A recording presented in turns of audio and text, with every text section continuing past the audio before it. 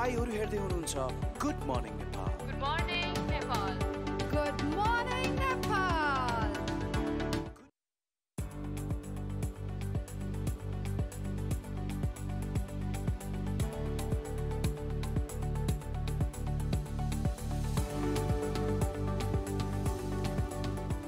नमस्कार, good morning नेपालमा यहाँहरूलाई स्वागत छ। म तपाईहरुको होस्ट डाक्टर सन्तोष उपाध्याय।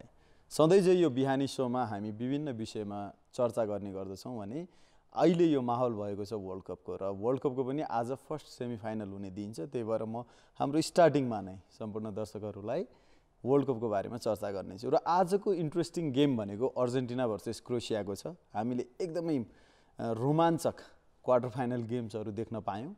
कति अपेक्षित नतिजा आए, कति अनपेक्षित नतिजा पनि आए। धेरै जसोले पूर्व च्याम्पियन ब्राजिललाई सेमिफाइनलमा पुग्ने आलङ्कन गरेका थिए भने उनीहरूलाई स्तब्ध बनाउँदै, टाई ब्रेकरमा स्तब्ध बनाउँदै ब्राजिलको सट्टा क्रोएसिया सेमिफाइनलमा पुगेको छ भने अर्जेन्टिनाले पनि नेदरल्यान्डसँग 2-0 को लिड लगिसकेपछि त्यो डिफेन्ड गर्न नसक्दा 2-2 को बराबरी भएर फेरि टाई ब्रेकरसम्म गेम पुगेको थियो, जसमा अर्जेन्टिना सफल भएको थियो भने अर्जेन्टिनाका गोलकिपरले उत्कृष्ट प्रदर्शन गरेका थिए। र सँगैसँगै अब पेला भएको छ क्रोएसिया भर्सेस अर्जेन्टिनाको, र विश्व सामु कता कता मेसीले अब वर्ल्ड कप पनि उचाल्छन् कि भन्ने चर्चा पनि भइरहेको छ भने क्रोएसियाले ब्याक टु ब्याक फाइनल पुगेर आफूले बेहोरेको फाइनलको हारलाई यसपालि नदोहोर्याउने र टाइटल जित्न सक्ने एउटा नयाँ टिम बन्न सक्छ कि भन्ने पनि चर्चा भइरहेको छ। र अर्जेन्टिना र क्रोएसियाको दुईटैको मूल्याङ्कन हेर्दै गर्दाखेरि योभन्दा अगाडि यी टिमहरूले 3 पटक भिडेका रहेछन्। त्यसमा 2018 मा नै हामीले ग्रुप स्टेजमा अर्जेन्टिनालाई क्रोएसियाले 3-0 को जित निकालेको थियो भने त्यसमा उनीहरूका स्टार खेलाडीहरू राकिटिक अनि क्राकोभिक र अहिले नै पनि खेलिराखेका मिडफिल्डर जुन क्रोएसियाको मेन मुख्य खेलाडीका रूपमा बसिराखेका छन्, उनले पनि गोल गरेका थिए। र अहिले पनि उनी लुका मोड्रिक एकदमै फर्ममा छन् र यो वर्ल्ड कप सायद दुवैजना मेसी र लुका मोड्रिकको लागि अन्तिम खेल्ने हुनेछ। त्यो गेम हारे पनि योभन्दा अगाडिको विश्वकप भनेको 1998 जुन चाहिँ क्रोएसियाले पहिलोपल्ट खेलेको विश्वकप थियो, त्यसको ग्रुप स्टेजमा भने अर्जेन्टिनाले क्रोएसियालाई 1-0 ले हराएको थियो। र यो बिचमा उनीहरूको एउटा फ्रेन्डली भएको छ भने यो फ्रेन्डली म्याच चाहिँ क्रोएसियाले जितेको छ। भनेपछि गेम कस्तो हुन्छ भन्ने कुरामा यो पास्टको हिस्ट्री मात्रै हेरेर हामीले भन्न सक्ने अवस्था चाहिँ छैन। तर अहिलेको तथ्याङ्कहरू हेर्ने हो भने अर्जेन्टिनाले आफ्ना हरेक गेममा, पहिलो खेल बाहेकका हरेक गेममा 2 गोल गरेको छ भने त्यसपछि उसले त्यो गोल डिफेन्ड गर्न नसक्दाखेरि कतिपय गेमहरू चाहिँ टाई ब्रेकर अथवा ड्रसम्म पनि पुगेको छ।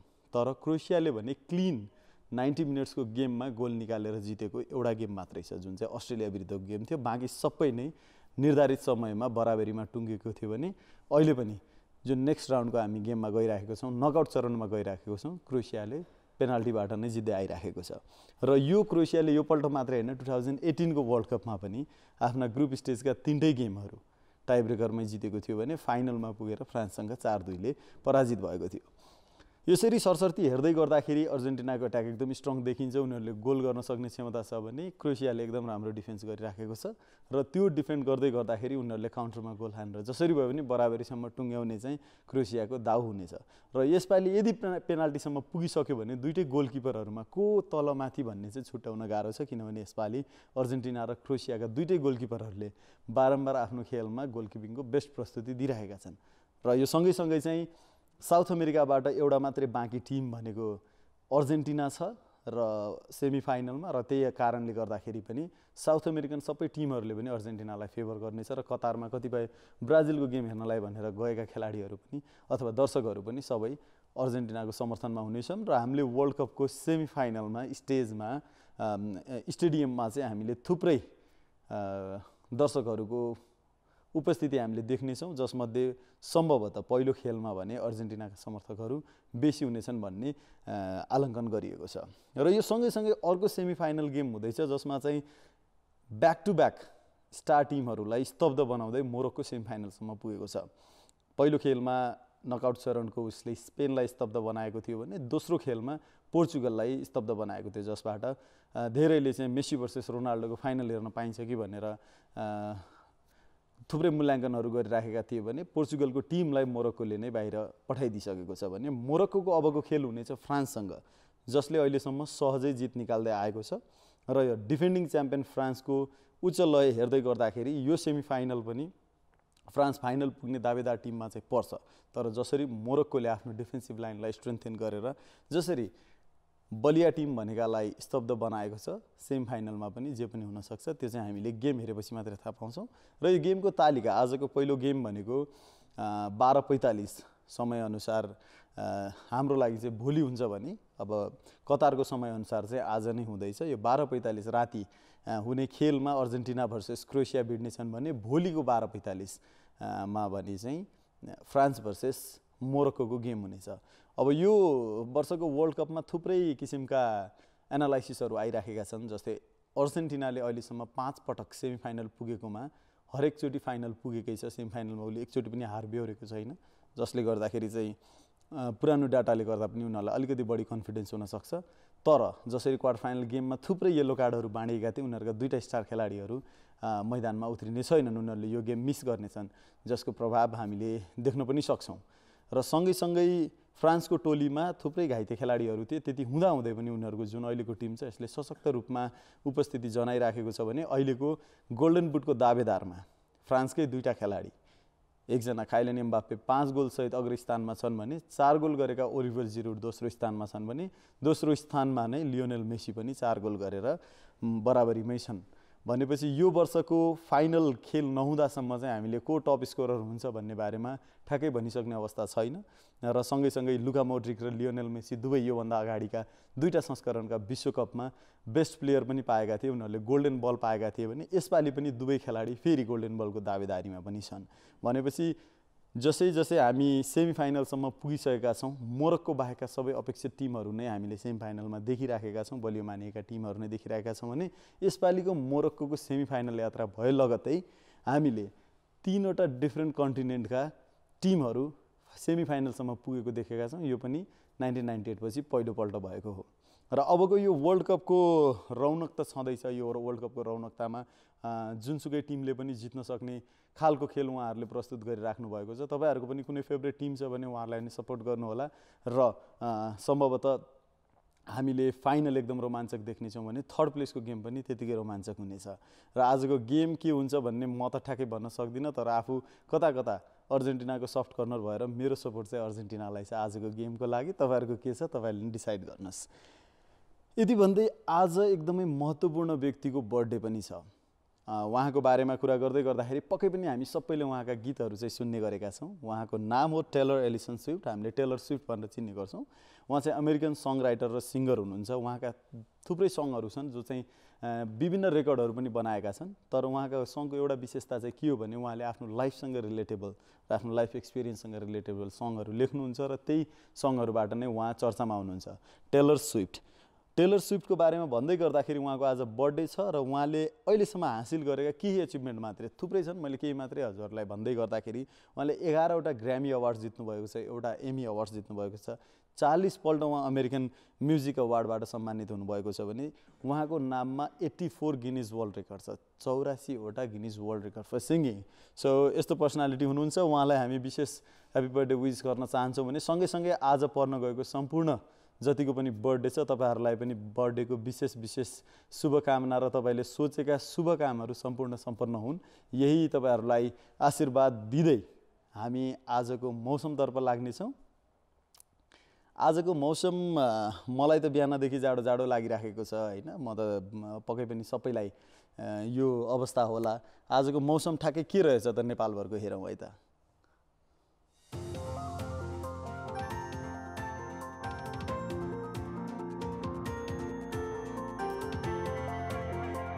आजको मौसममा देशभरि नै खुला मौसम देखिएको छ भने पूर्वको क्षेत्रहरूमा विशेष गरी हिमाली क्षेत्रहरूमा चाहिँ केही क्षेत्रमा हिमपात हुने सम्भावना देखिन्छ। हावाको बहाव दक्षिणबाट उत्तरतर्फको छ भने पश्चिमबाट पूर्वतर्फको देखिराखेको छ। सँगैसँगै काठमाडौँमा पनि आज दिनभरि पारिलो घाम लाग्ने देखिएको छ भने कुनै किसिमको बर्सात अथवा मौसममा परिवर्तन देखिएको छैन। यसै गरी पश्चिमाञ्चल र मध्यपश्चिमाञ्चलमा पनि मौसम दिनभरि खुला नै रहनेछ। तराईका क्षेत्रहरूमा पनि मौसम खुला रहनेछ। विशेष गरी यो समयमा तराईमा केही जाडो बढ्ने गरेको हुन्छ भने तुषारको कारणले गर्दाखेरि शीतलहरको कारणले गर्दाखेरि तराईमा चाहिँ विशेष अभाव सिर्जना भइराखेको हुन्छ। तर अहिलेसम्मको हामीले मौसम हेर्ने भने तराईमा पनि खुला मौसम देखिएको छ र सँगैसँगै कर्णाली प्रदेश र सुदूरपश्चिम प्रदेशमा पनि मौसम खुला नै छ। हावाको बहाव दक्षिणबाट उत्तरतर्फ छ भने हिमाली क्षेत्रमा केही वर्षात हुने सम्भावना देखिन्छ।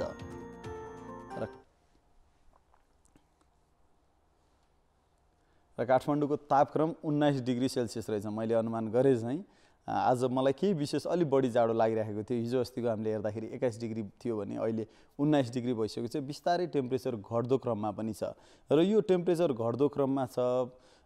हामी सबैले यो बारेमा बुझेका पनि छौँ र यसको बारेमा कतिपय कुरा हामीले जानकारी लिन पनि बाँकी छ। भनेको किन चाहिँ मौसम परिवर्तन भइराखेको छ त, विगतका वर्षभन्दा अहिलेको वर्षमा किन मौसम परिवर्तन भइराखेको छ, यो कता कता चाहिँ यसमा तपाईँको हाम्रै पनि हात छ कि कता कता हाम्रो शिक्षाको हात छ कि जस्तो पनि लाग्छ। र यो मौसम परिवर्तन सँगैसँगै हिजो एउटा काठमाडौँको सडकमा पानी नपरे पनि विशेष गरी लाजिमपाट लैनचौर एरियाको सडकमा चाहिँ जलमग्न भएको थियो र त्यो भएको थियो मेलम्चीको पाइप फुटेर। मेलम्चीको पाइप यो दोस्रो पल्ट हो फुटेको, योभन्दा अगाडि 3 कुनेको सडक खण्डमा पनि फुटेर जलमग्न भएको थियो भने हिजो यसका कारणले गर्दाखेरि यातायात नै थुप्रै प्रभावित भएको थियो र जसले गर्दाखेरि चाहिँ म आफै पनि 3.5 घण्टा ट्राफिक जाममा परेको थिएँ। र यो मेलम्चीको पाइप फुट्नु अनि जलवायु परिवर्तन हुनु यी सबै कुराहरूमा चाहिँ कता कता हामी टेक्निकल्ली त्यति धेरै चनाखो भएर काम गरिराखेका छैनौँ कि अथवा हामीले चाहिँ जति पनि विकासका पूर्वाधार गर्दैछौँ त्यहाँ कतै कतै शिक्षाको कमी कमजोरी छ कि अथवा हाम्रो जलवायु परिवर्तन जुन भइराखेको छ अहिलेको टेम्परेचर घट्दो क्रममा छ यसमा पनि शिक्षाको महत्त्व के छ भनेर आज हामी विशेष एपिसोड लिएर आएका छौँ यहाँहरूमा। आज हामी चर्चा गर्नेछौँ नेपालको शैक्षिक क्षेत्रको बारेमा र नेपालको प्राइभेट र गभर्मेन्ट स्कुलमा हामीले के कसरी शिक्षाको परिवर्तनहरू ल्याउन सक्छौँ भन्ने बारेमा हामी चर्चा गर्नेछौँ। त्यो चर्चा गर्नुभन्दा अगाडि म आजको अलिकति सेरोफेरो पनि यहाँहरूलाई भनिदिन्छु। नेपालमा अहिले अवस्थित जति पनि विद्यालयहरू छन् अथवा विश्वविद्यालयहरू छन् ती विश्वविद्यालयहरूको एफिलिएसन के कस्तो हुनसक्छ र हामीले यसलाई कसरी दूरदराजका शिक्षक संस्थाहरूलाई अथवा शैक्षणिक संस्थाहरूलाई कसरी अब्बल शिक्षा प्रदान गर्न सक्छौँ भन्ने बारे पनि हामी चर्चा गर्नेछौँ। हामीसँग एकजना विशेष गेस्ट पनि हुनुहुन्छ। उहाँलाई स्वागत गर्नुभन्दा अगाडि हामी जानेछौँ यो छोटो ब्रेकमा।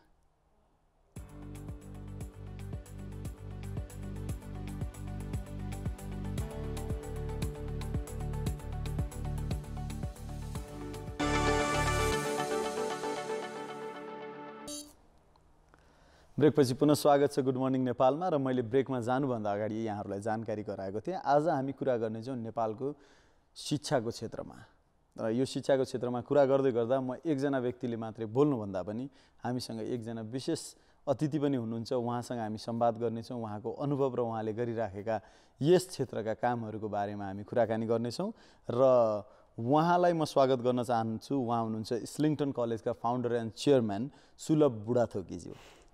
स्वागत छ कार्यक्रम। नमस्ते सन्तोषजी, थ्याङ्क यू भेरी मच। हाम्रो यो गुड मर्निङ नेपाल भनेको बिहानको सो होइन, हाम्रो फरक फरक किसिमका गेस्टहरू बोलाउँछौँ र सबैको बिहानी कस्तो हुन्छ भनेर हामीलाई जानकारी लिन मन लाग्छ। हजुरको अब शिक्षण संस्थामा हुनुहुन्छ तपाईँ अनि एउटा कलेज नै तपाईँले चलाइराख्नु भएको छ, तपाईँको बिहानी चाहिँ टिपिकल कस्तो हुन्छ? म शिक्षण संस्था प्लस एउटा टेक कम्पनी माई सेकेन्ड टिचरमा पनि आबद्ध भएको हिसाबले प्रायः जसो बिहानी चाहिँ नि अब 12 बजेपछि बिहानी भन्छौँ नि हामीले होइन, प्रायः जसो बिहानी चाहिँ नि म कामै गरिरहेको हुन्छ र साधारणतया जुन बिहान भन्ने 6 बजे 7 बजे उठ्ने भन्ने हुन्छ नि त्यतिखेर चाहिँ म सुति नै रहेको हुन्छु होला। अराउन्ड राति ढिला भयो भने 12-1 बज्यो भनेदेखि बिहान 8-9 बजेसम्म सुत्ने र कहिलेकाहीँ काम परेको बेलामा आज यहाँ आउनको लागि चाहिँ नि 6:45 बजे उठ्नलाई मलाई अलिक गाह्रै परेको थियो। भनेपछि मलाई एकदम खुसी लागेको कुरा चाहिँ के छ भनेपछि म मात्रै हो कि रातिसम्म बसेर काम गर्ने बिहान ढिलो उठ्ने जस्तो लाग्थ्यो होइन। हाम्रो जति पनि गेस्टहरू आउनुहुन्थ्यो धेरै जस्तो चाहिँ बिहानै उठेर आफ्नो नित्यक्रम गरेर काममा लाग्ने हुनुहुन्थ्यो भने आज मलाई एकदम खुसी लाग्छ हजुरसँग चाहिँ मैले जे होस् हाम्रो बिहानीको स्केड्युल त्यस्तै एउटै सिमिलर टाइपको हुँदो रहेछ। हजुर अब यो शिक्षण पेसामा चाहिँ कति लामो समयदेखि हुनुहुन्छ र कसरी चाहिँ यो क्षेत्रमा आबद्ध हुनुभयो? मेरो यो 21औं वर्ष हो, 21 वर्ष भयो एजुकेसन सेक्टरमा लागेको। आइटी सेक्टरमा थिएँ म, आइटी पढाउने सिलसिलामा म कुनै एउटा कम्पनीमा काम गर्थेँ पहिला। त्यो कम्पनीमा चाहिँ नि ल्याबहरू मिलाउने एउटा एकदम अर्डिनरी लेभलको इम्प्लोइ भएर चाहिँ म त्यहाँ सुरु गरेको थिएँ। भन्नै पर्दाखेरि अहिलेको इस्लिङटन कलेजमा चाहिँ एज अ ल्याब असिस्टेन्ट म चाहिँ काम गर्दै थिएँ 20-21 वर्ष अगाडि होइन। त्यसपछि त्यो संस्था चाहिँ नि एकदमै सानो थियो, एउटा ट्रेनिङ इन्स्टिट्युटको रूपमा थियो। अनि त्यसलाई चाहिँ नि अब पुरानो म्यानेजमेन्टले बेच्न खोज्नुभयो, बन्द गर्न खोज्नुभयो। अनि त्यसपछि म आइटी सेक्टरको मान्छे, अनि यसो समग्रमा हेर्दाखेरि सानै भए पनि त्यतिखेर एजुकेसनमै के गर्नु पर्ला, विदेश जाने त मेरो चाहना थिएन। तथापि त्यतिखेर चाहिँ नि म आइटीमा लागिसकेर अमेरिका जाने लहर नै थियो त्यतिखेर होइन। नेपालमै गर्नुपर्छ, यहाँ एजुकेसनको पनि अब भनेको जस्तो पाइँदैन, केही गरिहेरौँ भन्ने हिसाबले चाहिँ नि अनि एजुकेसनमा आएको। म प्लान्ड वेमा यो एजुकेसनमा आउँछु भनेर चाहिँ होइन, त्यो देखेर एउटा स्कोप देखेँ, काम गर्दा गर्दै त्यसपछि चाहिँ एजुकेसन सेक्टरमा जम्प गरेँ। अब म भनेपछि हजुरलाई समयले डोर्याए पनि जुन किसिमले हजुरले आफूले मेहनत गर्नुभएको छ र यो एउटा उदाहरण पनि हो। अहिले हाम्रो कतिपय थुप्रै युवाहरूले पनि हेरिराख्नु भएको होला। अवसर जति पनि छ त्यसलाई सदुपयोग गर्न सक्नुपर्छ, हामी ठाउँसम्म मजाले पुग्न सक्छौँ। एक्ज्याक्टली। अनि अवसर कहाँ छ भन्दाखेरि मैले सधैँ भन्ने, हाम्रो हजारौँ विद्यार्थीहरूलाई भन्ने के हो त भन्दाखेरि अवसर नेपालमा छ। हामीले के देख्छौँ भन्दाखेरि एउटा पक्ष के छ भन्दाखेरि यो देशमा केही पनि हुँदैन, हामी भाग्नुपर्छ, यहाँ छोड्नुपर्छ भन्ने एउटा दरो पक्ष, एउटा चाहिँ राम्रै चङ्क छ यहाँ होइन। त्यो चाहिँ गलत हो। किन भन्दा त्यो चङ्कले के देखाएको छैन भन्दाखेरि नि नेपालमा कति सहज छ भन्ने कुरा त्यो देखाएको छैन। त्यो मान्छेहरूले के देखाएको छन्, त्यो चङ्कले के देखाएको छ भने बाहिर सजिलो मात्रै देख्छन् होइन। वास्तवमा भन्यो भने मेरो एक्सपिरियन्सले के भन्छ भन्दाखेरि अलिकति 2-4वटा देशमा काम गर्ने पनि मौका पाइयो, उहाँहरूको सिस्टम बुझ्ने पनि मौका पाइयो। यहाँ जति अवसर र वातावरण संसारमा छ जस्तो लाग्दैन, कमसेकम नेपालीहरूको लागि, हामी नेपालीहरूको लागि चाहिँ यहाँ धेरै छ, नेपालमै धेरै छ। हजुरले यो कुरा भन्दै गर्दाखेरि म पनि यो कुरामा सहमत चाहिँ छु। तर जब हामी हाम्रो समाजमा छिर्छौँ, हाम्रो समाजमा भर्खर एसएलसी पास गरेकादेखि भर्खर +2 पास गरेका भाइ बहिनीहरूलाई पनि हामीले हेर्दै गर्दाखेरि चाहिँ अधिकांशको इन्क्लाइनेसन चाहिँ विदेशमा जाने भन्ने नै देखिराखेका छौँ। भनेपछि यो कता कता इन्फर्मेसनको ल्यागिङ हो कि अथवा उहाँहरूलाई राइट कुरा हामीले पढाउन नसकेका हौँ कि भन्ने पनि मलाई लाग्छ। हजुरले भने जस्तै हजुरलाई चाहिँ के कमी कमजोरी जस्तो लाग्छ त? हाम्रो वास्तविक समस्या चाहिँ के हो त? मान्छेहरू आखिर किन विदेश जान खोजिरहेका छन्? हजुरले भनिराख्नु भएको छ यही छ अवसर। हजुर, एकदम बुझाइदिने कसले? एकदम राम्रो पोइन्ट निकालिदिनु भयो सन्तोषजी। यो अब म शिक्षा क्षेत्रमा लागेर भएको पनि होला कि म त कमी कमजोरी कहाँ देख्छु भन्दा सिधै शिक्षामा देख्छु। हाम्रो बच्चाहरूले जुन नयाँ जेनेरेसन आउनेहरू छ उहाँहरूलाई चाहिँ नि त्यो नयाँ जेनेरेसनलाई नेपालमा जस्तो अवसर कहीँ पनि छैन भनेर हाम्रो एजुकेसनले कहिले पनि पढाएन। समस्यासँग जुझ्नुपर्छ है, समस्यासँग जुधेपछि अनि बल्ल केही गर्न सकिन्छ भनेर हाम्रो एजुकेसनले कहिले पनि पढाएन, कमसेकम मलाई चाहिँ पढाएन त्यो कुराहरू होइन। त्यो नभएपछि के त भन्दा हाम्रो शिक्षाले के गर्यो भन्दा कसैले लेखिदिएको टेक्स्ट बुक त्यो घोक्न लगायो, त्यो घोकेर चाहिँ नि उनीहरूलाई सार्न एक्जाममा दिन लगायो। समस्यासँग जुझ्नुपर्छ, यो हो देश। अहिले रिसेन्ट ह्यापनिङसँग संसार कता गइरहेको छ त्यो हाम्रो एजुकेसनले सिकाएन। इमर्जिङ वर्ल्ड भनेर चाहिँ नि इमर्जिङ कन्ट्रिज भनेर एसिया यसरी माथि आइरहेको छ, त्यो मध्ये पनि नेपाल न्युट्रल कन्ट्री होइन। यति हराभरा केही हुनै सकेको छैन यो देशमा भनेपछि हाम्रो म चाहिँ कमजोरी कहाँ देख्छु भन्दाखेरि हाम्रो एजुकेसन। हामीले गर्ने के त भन्दाखेरि त्यो एजुकेसनले कहिले पनि नेपालमा बस्नुपर्छ, नेपालमा अवसर छ, त्यो अवसरको सदुपयोग गर्नुपर्छ। त्यो अवसरको सदुपयोग गर्ने हो भने संसारको कुनै पनि व्यक्तिलाई हामी जित्न सक्छौँ, कम्पिटिसन गर्न सक्छौँ र नेपालमा गर्न सक्छौँ भनेर चाहिँ हाम्रो एजुकेसन सिस्टमले आजसम्म चाहिँ सिकाउन सकेको छ जस्तो चाहिँ मलाई लाग्दैन। नेपाल भन्दै गर्दाखेरि हामीले काठमाडौँलाई मात्र नहेरी हामीले यहाँका दूरदराजका गाउँहरूलाई हेर्ने हो भने मेरो पनि एउटा अनुभव छ, म थोरै हजुरसँग सेयर गरिहाल्छु। म दुर्गममा काम गर्दै गर्दा, अछाम जिल्लामा काम गर्दा त्यहाँ एउटा टेक्निकल स्कुल सुरु भएको थियो एग्रिकल्चरको। त्यहाँ पढ्ने विद्यार्थीहरूसँग चाहिँ मैले कुराकानी गर्दा उनीहरूको इक्जामको टाइममा ल म पढाइदिन्छु नि त, साइन्ससँग रिलेटेड कुरा रहेछ भन्दाखेरि मैले बुक मागेँ उहाँहरूसँग, कसैसँग पनि बुक रहेनछ। अनि एकजना विद्यार्थीसँग पनि बुक नहुँदा लाइब्रेरीमा होला नि त ल्याऊ भने हाम्रो लाइब्रेरी नै छैन भन्नुभयो। त्यसपछि टिचरसँग छ कि बुक त ल्याऊ, केबाट पढ्छौ भने हामी सरको नोटमा पढ्छौँ भन्नु भने। अब सरले नोट कति लेखाउन सक्नुहुन्छ 1 घन्टामा होइन, उहाँको पनि उपस्थिति कति दिन हुनसक्छ, उहाँ पनि थुप्रै चुनौतीहरू होलान्। हरेक विद्यार्थीलाई सेम कुरा पाठ्यक्रमको सम्म हामीले चाहिँ अवसर दिन सकेका छौँ। फाइनल इक्जाम आइसकेको थियो, त्यसपछि मैले ज्यान गरेर कलेक्सन गरेर हामीले त्यो लाइब्रेरीमा बुकहरू पठाइदिएका थियौँ। र त्यहाँको अवस्था हेर्दै गर्दाखेरि मलाई के रियलाइज भयो भने त्यो अवस्था देखिसकेपछि त्यहाँ जति पनि पढ्न खोजेका विद्यार्थीहरू पनि छन्, उनीहरूले त्यो पढे पनि त्यसपछि उनीहरूले पाउने रोजगारी कहाँ छ?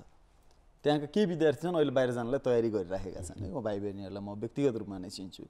अब हजुरले भनेको जुन अवसरको कुरा गर्नुभयो यहाँ अवसर छ भन्ने कुरामा उनीहरू पढ्दाखेरि पनि अवसर पाएनन् उनीहरू पास आउट भइसकेपछि पनि कामको रोजगारीको अवसर पाएनन् भनेपछि एउटा व्यक्तिले त यो स्ट्रगल गर्नुभन्दा अगाडि त आफ्नो घाँस बाँस कपास त जोड्न पर्यो केही नभने घाँस र कपास त जोड्नु पर्ला हैन बाँस त ल घरमा बुवा आमाले बनाइदिएको घरमै बसौँला यो चुनौतीलाई चाहिँ समाधान गर्न सक्नलाई शैक्षिक संस्थामा के परिवर्तन आउन जरुरी छ जस्तो लाग्छ हजुरलाई यसमा दुईटा कुरा गरेँ मैले हामी कहाँ छौँ र हामीले के गर्न मिस गरेका छौँ भने हामी कहाँ छौँ भन्दाखेरि हामी किताब पुर्याउनमा अझै पनि प्रयासरत छौँ हजुर जबकि संसार कहाँ छ भन्दाखेरि टेक्नोलोजीले कहाँ पुर्याइसक्यो संसारलाई किताब भनेको एज अ रेफरेन्स बुक मात्रै रेफरेन्सको लागि मात्रै युज गर्ने भनेर संसार त्यहाँ पुगिसक्यो भनेदेखि हामी अझै पनि तपाईँले भन्नुभयो भर्खर सन्तोषजी अछाममा चाहिँ एउटा पनि किताब रहन्छ भनेर हामी सरकार के गरिरहेका छौँ भने किताब पुर्याउनमा छौँ भनेदेखि हामी कति पछाडि छौँ भन्ने यसैले नै देखाउँछ हामीलाई होइन यो चेन्ज गर्नुपर्छ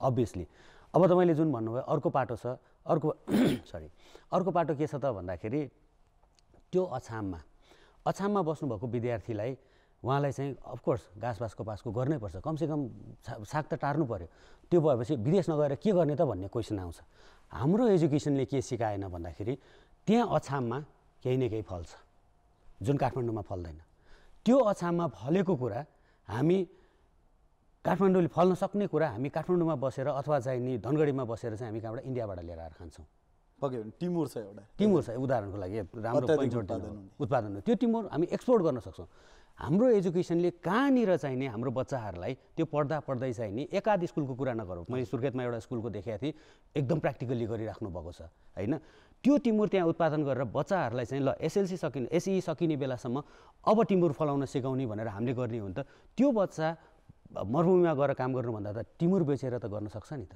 पालना गर्न सक्छ नि उसको जीविकोपार्जन मात्रै होइन ऊ त एउटा लेभलमा लोकल लेभलमा एन्टरप्रेनर भएर निस्किन सक्छ भन्दा हाम्रो एजुकेसनले गर्न नसकेको एक्ज्याक्टली त्यही पोइन्ट हो भनेपछि हामी प्र्याक्टिकल्ली एजुकेसनतिर गएको छैनौँ होइन अब हजुरको एउटा कुरा भन्नुभयो जुन अनलाइनमा हामी सिफ्ट भइरहेका छौँ सबै कुरा डिजिटल भइरहेको छ अब कता कता मलाई चाहिँ के पनि लाग्छ भने हाम्रो सिस्टममा जहाँ चाहिँ हामीले भौतिक कुराहरू अथवा शिक्षक नै राम्रोसँग पुर्याउन सकिरहेका छैनौँ त्यो अवस्थामा हाम्रो एजुकेसन सिस्टममा जति गभर्मेन्टको लगानी छ होइन लगानी भएपछि न त्यसको प्रतिफल देखिने हो त्यो लगानी हेर्दै गर्दा र जति भ्रष्टाचार पनि भइरहेको छ त्यसले गर्दाखेरि पनि हामीले यो डिजिटल पुर्याउनुभन्दा अगाडि एटलिस्ट भएका बुकहरूलाई त हामीले रिसाइकल गरेर पुर्याउन सकौँ र साइड बाई साइड मलाई चाहिँ के लाग्छ भने there should be A balance तपाईँको डिजिटल र फिजिकल दुइटैको ब्यालेन्स भइदियो भने चाहिँ अहिले हामी ट्रान्जिसन फेजमा भएका कारणले गर्दा हाम्रो बानी कागजमा पढ्नै परेको छ अब हामी सिधै स्विफ्ट हुँदै गर्दाखेरि चाहिँ हामीले त दुइटै दिएर बिस्तारै स्विफ्ट गरेर लैजाँदा चाहिँ बेटर हुन्छ जस्तो लाग्छ अब यो गभर्मेन्ट सिस्टममा मैले देख्दै गर्दाखेरि गभर्मेन्टमा शिक्षकहरू लोकसेवाबाट जानुहुन्छ उहाँहरू पुरै कम्प्लिट इक्जाम दिएर पास भएर लिस्टमा आएका व्यक्ति मात्रै जानुहुन्छ अब पहिला चाहिँ एकपल्ट चाहिँ के भयो भने अस्थायीलाई पनि स्थायी बनाउने किसिमको एउटा ठुलो रूपान्तरण भएको छ जसले गर्दाखेरि पनि मलाई चाहिँ लाग्छ कता कता अहिलेसम्म पनि सोही शिक्षकहरू हुँदै गर्दाखेरि उहाँहरूलाई चाहिँ हामीले एजुकेसन सिस्टमबाट एडप्टेड हुनुहुन्न कि जस्तो लाग्छ र प्राइभेट क्षेत्रमा हेर्ने हो भने प्राइभेट क्षेत्रमा त्यो इक्जाम हुँदैन प्राइभेट क्षेत्रमा इन्टरभ्यू भएर केही किसिमले चाहिँ हामी सेलेक्ट गर्छौँ एउटा सेलेक्टेड भएर आएका टिचर एउटा सेलेक्सनमा त्यो प्रोसेस कम्प्लिट गभर्मेन्टको प्रोसेसमा नगएका टिचर तर एजुकेसन सिस्टम हेर्दाखेरि विद्यार्थी जति सबलाई प्राइभेटमा जान मन छ होइन अब हजुर पनि आफै एउटा प्राइभेट इन्स्टिट्युट चलाएर बस्नु भएको छ सरकारी स्कुलमा के चाहिँ पुगेको छैन खासमा र के गर्दाखेरि ठिक हुन्छ त from management point of view होइन के गर्दाखेरि चाहिँ ठिक होला जसले गर्दा हजुरहरूले चाहिँ तानिराख्नु भएको छ पैसै तिरेर भयो नि आउँछन् त्यहाँ सित्तैमा भए पनि जाँदैनन्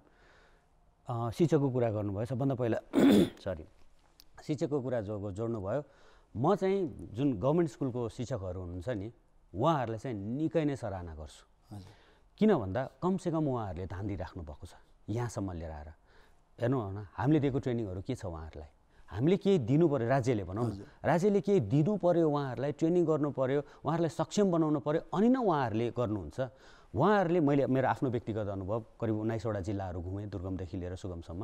त्यो 19वटा जिल्लामा के भन्ने उहाँहरूले एकदमै प्रयास गर्नुभएको छ। एकाध टिचरको कुरा नगरौँ होइन, विवादमा आउनुहुन्छ एकाध भने जहाँ पनि निस्किन्छ, तर जुन पेसामा पनि हुन्छ। तर अधिकांश टिचरहरूले सरकारी स्कुल कम्युनिटी स्कुलको टिचरहरूले म कसरी गर्न सक्छु भनेर, म कसरी राम्रो बनाउन सक्छु भनेर उहाँहरू प्रयासरत हुनुहुन्छ। कमजोरी कहाँ छ भन्दाखेरि हाम्रो सरकारले हामीले उहाँहरूलाई के त त्यो एउटा होटलमा चाहिँ सदरमुकामको होटलमा ल्याएर एक दिने गोष्ठी गरेर पुग्छ होला, थुप्रै ट्रेनिङ प्रोग्रामहरू पनि गरेका छौँ। फेरि त्यो ट्रेनिङ प्रोग्राम केसँग त भन्दा हाम्रो ट्रेडिसनल पढाइ सम्बन्धी त्यो सम्बन्धी गरिरहेका छौँ। अनि अर्को जुन तपाईँले कुरा गर्नुभयो सेलेक्सन र रिजेक्सनको छनौट भएकोहरू भन्नुहुन्छ, अब त्यो चाहिँ म मान्दिनँ। किन मान्दिनँ भन्दाखेरि म पनि कुनै बेलामा रिजेक्टेड मान्छे थिएँ, दुई चारवटा अर्गनाइजेसन्सबाट रिजेक्टेड भएर गऱ्यो भने चाह्यो भने त रिजेक्टेड पनि त सफल हुँदो रहेछ नि त। र रिजेक्ट गर्ने, प्राइभेटली रिजेक्ट गर्ने अथवा चाहिँ प्राइभेटली सेलेक्ट नगरेर उता गएको भन्ने बित्तिकै के त भन्दाखेरि हजुर होइन, मेरो भनाइ चाहिँ एउटा चाहिँ पुरै प्रोसेसबाट गएकाले शिक्षकहरूले पनि पढाउँदाखेरि चाहिँ क्वालिटी आइराखेको छैन भने अर्को चाहिँ त्यो प्रोसेसमै जाँदै नजानु भएको नयाँ डाइरेक्ट पनि त प्राइभेटमा जान्छ होइन। त्यो प्रोसेसमा नगएको पनि भनेन सन्तोषी मैले, त्यो प्रोसेसमा उहाँहरू जानुभएको छ। लोकसेवा पास गर्न सजिलो छ र होइन, त्योभन्दा त म त प्राइभेट स्कुलमा आउन सजिलो छ भन्छु नि होइन। खालि के चाहियो भन्दा नि हाम्रो शिक्षकहरूलाई अब्बल बनाउने प्राइभेट स्कुलको, म त नेपालको पनि प्राइभेट स्कुल भन्दिनँ, विदेशको प्राइभेट स्कुल सर बनाउने हो भनेदेखि उहाँहरूसँग एउटा त्यो जुन विल पावर छ नि त्यो छ, मैले देखेको छु। सबभन्दा हामीले चाहिने चिज त्यही विल पावर नै हो। त्यो बनाउने हो नि उहाँहरूलाई टेक्नोलोजीसँग अट्याच गराइदिने हो भनेदेखि, उहाँहरूले टेक्नोलोजी युज गर्न थाल्ने हो भनेदेखि हाम्रो दूरदराजको सरकारी स्कुल र भनौँ म त यतिसम्म पनि भन्छु कि सिङ्गापुरको स्कुलमा जुन चाहिँ एउटा प्राइभेट स्कुलमा जुन ग्याप छ नि, बराबर त भन्दिनँ म, त्यति आँट चाहिँ गर्दिनँ, तर त्यो ग्याप कम गर्न चाहिँ सहज हुन्छ। र अघि सन्तोषीले भन्नुभयो एउटा जुन ट्रेडिसनल वेबाट किताबहरू पठाउने अनि त्यसपछि बिस्तारै हामी डिजिटलमा ट्रान्सफर्म गर्ने भन्नुभयो नि, यो बारे अलिकति कुरा गर्न चाहेँ मैले। किताब पुर्याउने, हामी जब सबै स्कुलमा किताब पुर्याउने सक्षम भयो भने 2 वर्ष लाग्ला, 5 वर्ष लाग्ला, कति लाग्ला, त्यो सफलता हो त? म चाहिँ मान्दिनँ त्यसलाई। किन भन्दाखेरि टेक्स्ट बुक पढेर हामी कहाँ पुग्छौँ भने त कमसेकम हाम्रो जेनेरेसनले देख्यो, हामीलाई बाहिरको ग्रेजुएटहरूसँग कम्पिट गर्न कति गाह्रो भयो। अब त कमसेकम अब निस्किने जेनेरेसनहरूलाई पनि फेरि त्यही निकालेर हामीले जुन भोग्यौँ त्यही बाटोमा लगेर फेरि उनीहरूलाई दुबई कतार चाहिँ पठाउने हिसाबमा नपठाउन, किताब मात्रै पढाएर। अहिलेको जमाना के छ त भन्दा किताब पुर्याउनुभन्दा टेक्नोलोजी पुर्याउन सजिलो छ होइन। म लगानी कम पनि भन्दिनँ, लगानी पर्याप्त छ सरकारले गरेको, खालि के त प्रपर ठाउँमा युज हुनु पर्यो। म एउटा उदाहरण दिन्छु। स्कुलमा गएर मैले गाउँको स्कुलहरूमा देखेँ काठमाडौँमा भएको प्राइभेट स्कुल सरहको कम्प्युटर ल्याब छ त्यहाँ, तर त्यो कम्प्युटरहरूमा सबैमा, कति भयो स्कुल सबैमा भन्दिनँ, सबै कम्प्युटर ल्याबमा माकुराले जालो लगाएको छ। त्यो लगानी कहाँ गयो त होइन? राम्रो लगानी टेक्नोलोजी, त्यो टेक्नोलोजीले पढाउन सक्ने होइन, त्यो टेक्नोलोजी लग्ने जुन चाहिँ शिक्षकहरूलाई पनि तालिम दिएर त्यो टेक्नोलोजी लाने हो भनेदेखि त्यो किताबको एरा पार गरेर हामी के गर्न सक्छौँ भन्दाखेरि अहिले हाम्रो ग्रेजुएटहरूलाई 12 सकेको ग्रेजुएटहरूलाई चाहिँ म भनेको दुबई कतार नै जानुपर्छ, म भनेको मेरो पेट पालन गर्नुपर्छ, मेरो पहिलो कर्तव्य भनेको पेट पाल्नुपर्छ भन्ने त्योबाट निकालेर म अब संसार जित्छु, मैले त संसारकै एउटा टेक्नोलोजी अनुसार चाहिँ पढ्न पाएको छु भनेर त्यो लेभलमा चाहिँ लान सक्ने म चाहिँ देख्छु यसमा चाहिँ नि। पक्कै पनि यो हामी सबैको आशा पनि त्यही नै हो। हरेक नेपाली अझ विशेष गरी शैक्षिक क्षेत्रमा अहिले जतिले पनि फड्को मारिराख्नु भएको छ, जति पनि विद्यार्थीहरू हुनुहुन्छ होइन, उहाँहरूको लागि अवसर नेपालमै होस् भन्ने हो। तर वास्तविकता फेरि अर्को ठाउँमा गएर ठोकिन्छ। हामीले हेर्दै गर्दाखेरि जति पनि विद्यार्थीहरू बाहिर जान खोजिरहेका छन् उनीहरूको मनस्थितिमा नै हामी बाहिर गएपछि बेटर हुन्छ होइन, उहाँहरूको मनस्थितिमै छ। र यहाँ बस्दाखेरि किन बेटर हुँदैन भन्दाखेरि उहाँहरू पहिलो काम त रोजगारीमा गएर ठोकिनुहुन्छ, जहाँ अवसर एकदमै न्यून छ होइन। हाम्रो सरकारी रोजगारी छैन। हजुरले भने जस्तै एन्टरप्रेन्योरसिपमा जान सक्ने चाहिँ त्यो पोटेन्सियल भएका, त्यो लिडरसिप भएका व्यक्तिहरू होला नि। हरेकलाई हामीले एन्टरप्रेन्योर बनाउन पनि सक्दैनौँ, मान्छेको स्वभाव अनुसार हुन्छ होइन। अब ती बाँकीका जसले चाहिँ रोजगारी गरेरै बस्छु नि त भन्नेका लागि त बाहिर राम्रो अवसर छ। अब त्यसलाई चाहिँ हामीले ट्याकल गर्नका लागि चाहिँ यहाँ के गर्नु पर्ला? मैले अलिकति विमति राखेँ सन्तोषजी यसमा होइन।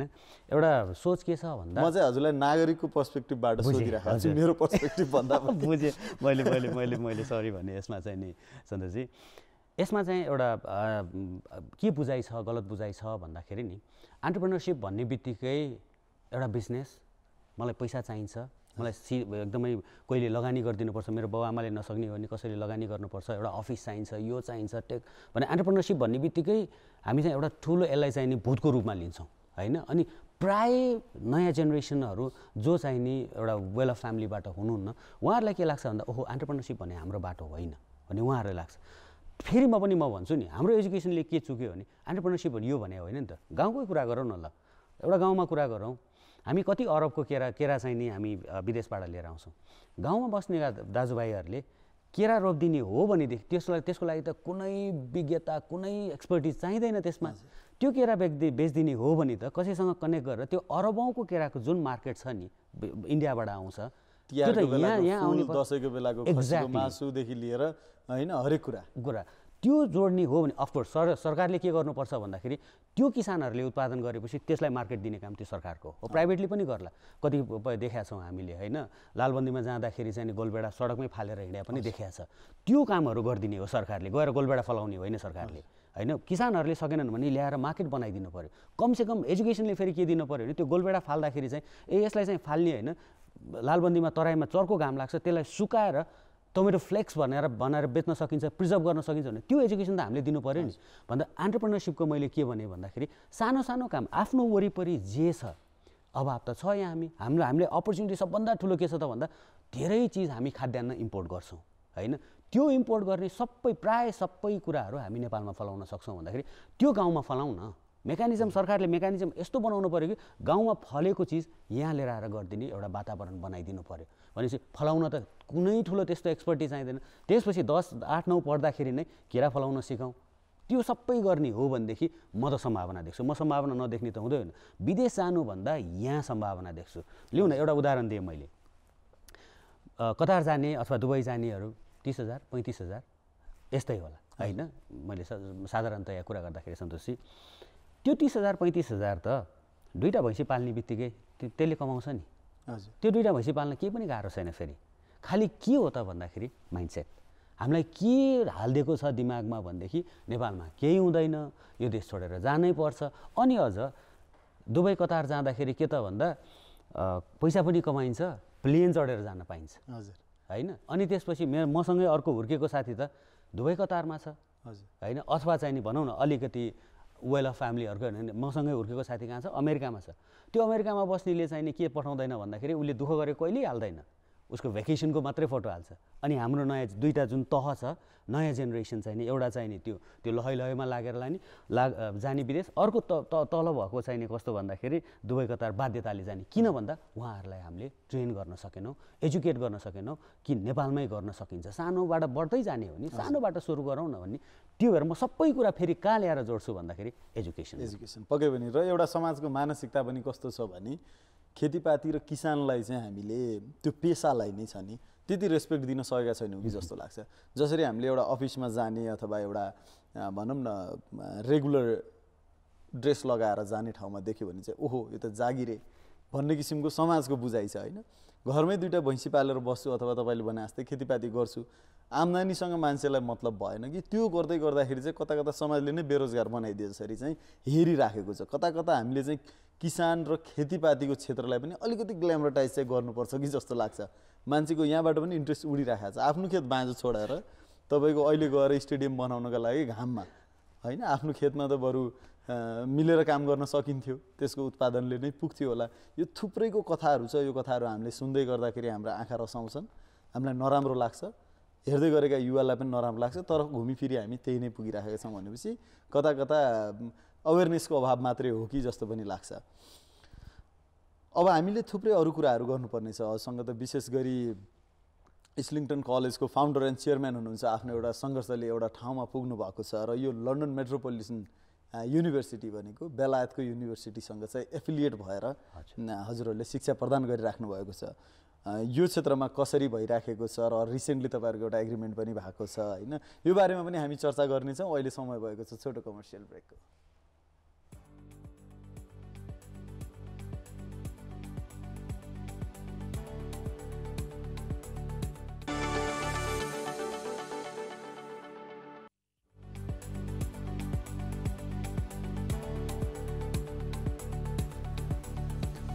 ब्रेकपछि पुनः स्वागत छ गुड मर्निङ नेपालमा र हामी आज शिक्षाको बारेमा चर्चा गर्दैछौँ र शिक्षाको बारेमा चर्चा गर्दै हामीसँग इस्लिङटन कलेजका फाउन्डर एन्ड चेयरम्यान सुलभ बुढाथोकीजी हुनुहुन्छ जसले चाहिँ लन्डन मेट्रोपोलिटन युनिभर्सिटीसँग एफिलिएटेड एउटा कलेज सञ्चालन गरिराख्नु भएको छ। हामीले अघि शिक्षाको कुरा गर्दै गर्दा सरकारी तहको कुरा कम्पेरिजन हामीले स्कुल लेभलमा गऱ्यौँ प्राइभेटसँग, त्यसमा चाहिँ प्राइभेटको अपर ह्यान्ड छ।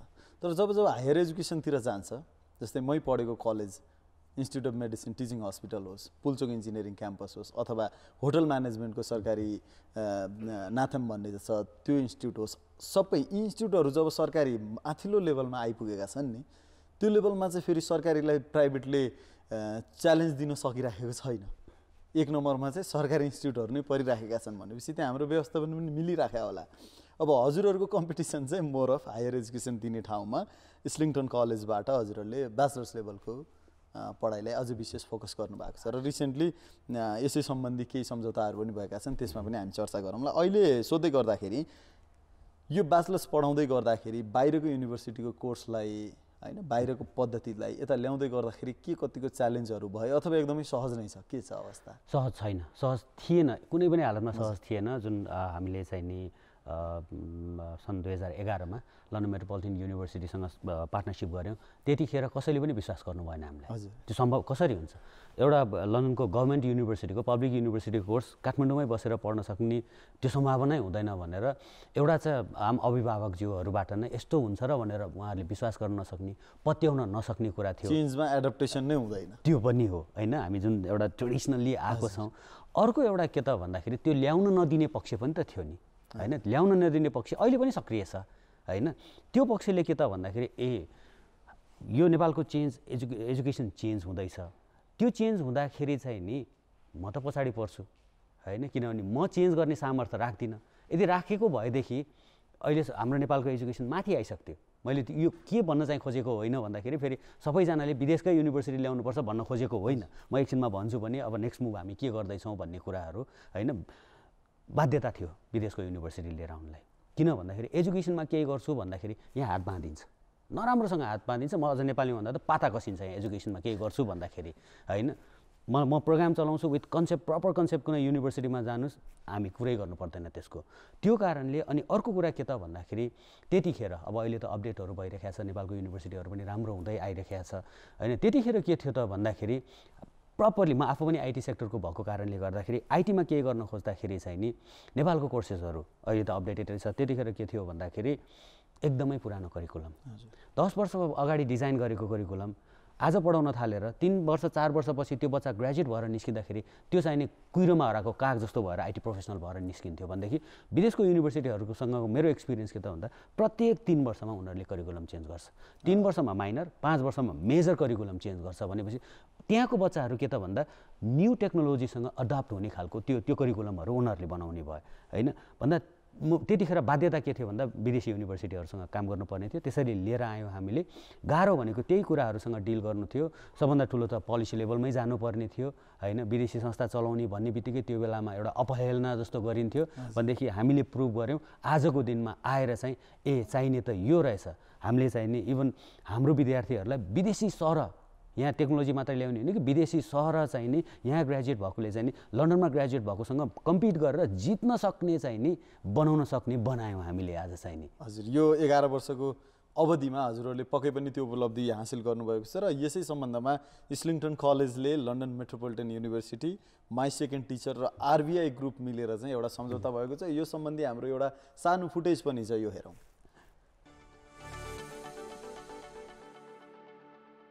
इस्लिङटन कलेज, लन्डन मेट्रोपोलिटन विश्वविद्यालय, माई सेकेन्ड टिचर र आरबिआई ग्रुप बीचमा लन्डन मेट्रोपोलिटन विश्वविद्यालयको बिजनेस प्रशासन कोर्स बीए अध्ययन गर्ने सम्बन्धी सम्झौतामा हस्ताक्षर भएको छ।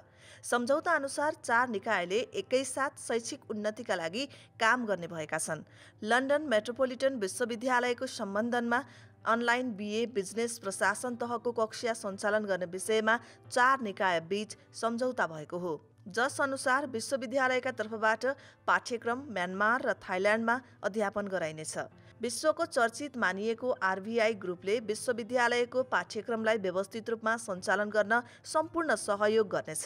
सिङ्गापुरमा कार्यालय रहेको आरभीआई ग्रुपले विश्वका 20 शैक्षिक केन्द्र र 6 वटामा एकाडेमिक्स काम गरिरहेको छ। आरभीआई ग्रुपले Vietnam, Indonesia, Cambodia, Myanmar, Thailand लगायतका अन्य मुलुकमा काम गरिरहेको छ। सम्झौता अनुसार थाइल्यान्ड र म्यानमारमा अनलाइन कक्षा सञ्चालन गर्न यो ग्रुपले मुख्य भूमिका खेल्नेछ। इस्लिङटन कलेजले यस साझेदारीमा विद्यार्थीको स्नातकसम्मको यात्रामा सम्पूर्ण प्रक्रियालाई सहजीकरण गरेर प्रमुख भूमिका खेल्नेछ, जस अन्तर्गत कलेजले विद्यार्थी परामर्शदेखि भर्ना प्रक्रिया र विद्यार्थीको क्षमता अभिवृद्धि गराउने व्यवस्था गर्ने लगायतका मुख्य भूमिका रहनेछ। इस्लिङटन कलेजका संकाय पनि मूल्याङ्कन विकास प्रक्रिया सृजना गर्न साथै लन्डन मेट्रोपोलिटन विश्वविद्यालयको दिशानिर्देश अनुसार मार्किङ प्रक्रियाहरू सञ्चालन गर्न जिम्मेवार हुनेछ। यो साझेदारीमा समावेश गरिएको अर्को महत्त्वपूर्ण मध्ये अनलाइन शिक्षाका लागि प्लेटफर्मको रूपमा माई सेकेन्ड टिचर प्रयोग गर्दैछ। माई सेकेन्ड टिचरको सहयोगमा सबै पाठ्यक्रम सामग्री विद्यार्थीहरूलाई उपलब्ध गराइनेछ र तिनीहरूको असाइनमेन्टहरू पनि सोही प्लेटफर्ममा वितरण गरिनेछ। अनलाइन कक्षा सञ्चालन गर्न शिक्षकको पदपूर्ति लगायतका सम्पूर्ण काम माई सेकेन्ड टिचरले गर्नेछ। सम्झौतामा हस्ताक्षर गर्न आयोजित कार्यक्रममा 4 निकायका उच्च अधिकारीको उपस्थिति रहेको थियो। सम्झौता पत्रमा आरबीआई ग्रुपका आर्गस एङ, माई सेकेन्ड टिचरका संस्थापक डाक्टर भेन्सन सुङ, इस्लिङटन कलेज र इनोभेट नेपालका संस्थापक अध्यक्ष सुलभ बुढाथोकी र लन्डन मेट्रोपोलिटन विश्वविद्यालयका head of academic partnership doctor Wendy ब्लोइसीले हस्ताक्षर गरेका छन्। नेपालमा रहेको इस्लिङटन कलेजले बेलायतको प्रख्यात लन्डन मेट्रोपोलिटन विश्वविद्यालयसँग विगत 12 वर्षदेखि सहकार्य गर्दै 5000 भन्दा बढी विद्यार्थीलाई अध्ययन गराउन सफल भएको छ। 12 वर्ष अगाडि सुरु भएको पार्टनरसिप र अहिले तपाईहरुले यसलाई एक्सटेन्ड गर्दै हुनुहुन्छ। मलाई एकदम छोटकरीमा हामीहरुका जति पनि अहिले हेर्दै हुनुहुन्छ दर्शकहरु, उहाँहरुलाई बुझाउनका लागि अब तपाईले अहिले भर्खर गर्नुभएको यो सम्झौता जुन छ, यो सम्झौताले अबको शिक्षाको प्रणाली कस्तो छ र यसले खास के गर्न खोज्नु भएको हजुरहरुले? हामीले के गर्न खोजेको भन्दाखेरि एउटा मेसेज मात्रै दिन खोजेको। अफकोर्स इस्लिङटन कलेज आफ्नो ठाउँमा ग्रो भइरहेको छ, नेपालभन्दा बाहिर गइसक्यो। थाइल्यान्ड र म्यानमार जस्तो अहिलेको लागि हामी विश्वभरि नै जाँदैछौँ, त्यहाँको संस्थाहरूको म्यानेजमेन्ट लिन सक्ने सक्षम भइसक्यो। यसले के मात्रै मेसेज दिन खोजेको भन्दा यो लगायत अरू पनि पोइन्टहरू छ। के मेसेज दिन सकेको भन्दाखेरि नेपालमा केही हुँदैन, नेपालमा केही गर्न सकिँदैन भन्ने जमातलाई हामीले जवाफ दिन सकेको। आज जुन 10-12 वर्ष अगाडि जसले चाहिँ यो देशमा केही हुँदैन, यो कलेजमा केही हुँदैन, नेपालमा पढ्न सकिँदैन, यो विदेशको ल्याउने भने यो नाटक मात्रै हो भन्नेहरू र आजको दिनमा पनि यो देशमा केही हुँदैन भनेर जुन देश छोडेर जानेहरूलाई हामीले के जवाफ दियौँ भन्दाखेरि यहाँ हामीले राम्रोसँग पढाउने हाम्रो विद्यार्थीहरू संसार जित्न सक्ने भन्ने त त्यो आफ्नो ठाउँमा छ। हामीले के प्रुभ गर्यौँ भन्दाखेरि नेपालमा बसेर नेपालको एउटा शैक्षिक संस्थाले चाहिँ नि थाइल्यान्ड जस्तो जहाँ चाहिँ हाम्रो विद्यार्थीहरू कतिपय विद्यार्थीहरू चाहिँ पढ्नको लागि जान्छन् किन त्यहाँको बेटर एजुकेसन छ भनेर, त्यो थाइल्यान्डको चाहिँ नि राम्रै आरबीआई ग्रुप भनेको एसियाको एउटा प्रसिद्ध संस्था हो, त्यो संस्थाको कलेज म्यानेजमेन्ट गर्ने जिम्मा हामीले लियौँ। मेसेज के दिन खोजेको भन्दाखेरि हामी सक्षम छौँ। हजुर, भनेपछि हजुरले यहाँ बसेर पढाएको कुराहरूले गर्दा थाइल्यान्ड र भियतनामका हजुर विद्यार्थीहरूले चाहिँ पढ्नुहुनेछ। अहिलेको लागि थाइल्यान्ड र म्यानमारमा कलेजहरू छ, लन्डन मेट्रोपोलिटन युनिभर्सिटीको कलेजहरू छ, जुन चाहिँ हामीले माई सेकेन्ड टिचर जुन हामीले नेपालमै बनाएको सिस्टमबाट त्यहाँ पढाइ हुन्छ र त्यसको सम्पूर्ण म्यानेजमेन्टको जिम्मा, जस्तो विद्यार्थी भर्ना गर्दाखेरि मार्केटिङ कोल्याट्रलहरू बनाउने त्यो यहाँबाट अप्रुभल हुन्छ, हामीले डिजाइन गरेर पठाइदिन्छौँ।